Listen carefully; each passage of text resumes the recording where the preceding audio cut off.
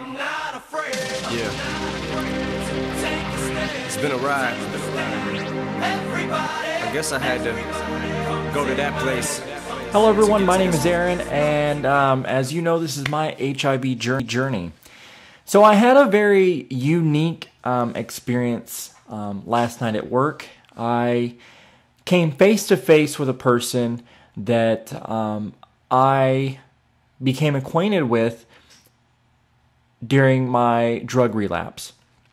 I have been clean from crystal meth and other drugs for 265 days, and I've went through NA, I've went through other programs, but yeah, so I've been clean for 265 days, and it was one of those odd situations where, you know, you come face to face with the person that you were, and as much as I've changed and I do great things, I recognize that the last year, the last 265 days has been a journey to get me to where I am now. When I relapsed, I was dealing with a lot of emotions, from losing my job to just being newly diagnosed with HIV, my health kind of being up in air, and I had a lot of self-destructive behavior. And I realize now that I was lashing out. I was withdrawing from people. I was self-medicating, and I was just hurting as a person. And I keep photos of that time from whenever I relapsed, because when I look into the picture, and I have pictures from that time, I look into my eyes and I see death. I remember the feeling of being on a 5 or 6 day binge, you know, shooting, snorting, whatever, you know, $200-300 worth of, you know, smack and crystal or whatever per day. And you know, I got to a point where I was lying to my friends.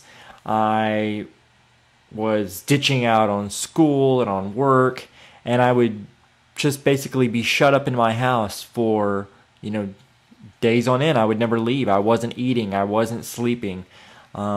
Basically, all I was doing was getting high and chasing that high that an addict chases. You know, there's one fact about a person's high. An addict always chases that first high that they had, but the reality is you'll never get to that point again.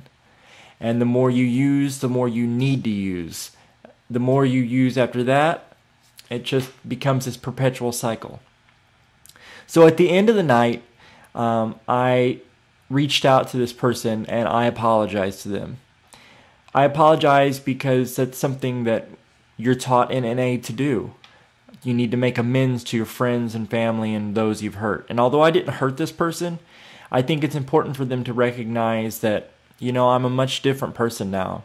I'm to a happy place in my life, and I think a true testament of that is I've went for the last year and I've had some of the ups and downs, whether it's homelessness or not having money or whatever.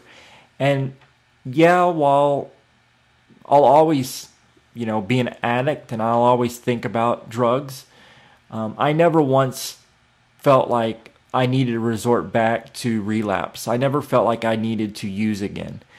And I think that's just a natural state of where I've gotten in my own addiction, my own recovery. I'd like to hear your story of where you are. I am in a good place in my life, and this person confirmed that. And they said, you know, we know that you are a much different person, and that you can just tell by looking at you. You're a happy person, you're a healthy person, and you're doing so much. And I guess that's just really all I can do to make amends. But I'd like to hear your story. Have you dealt with addiction? Have you dealt with substance abuse or alcoholism? What did you do to get over it? And have you had those embarrassing moments where you had to come face to face with the person you were? Comment below, please let me know what you did. Until my next video, do something positive.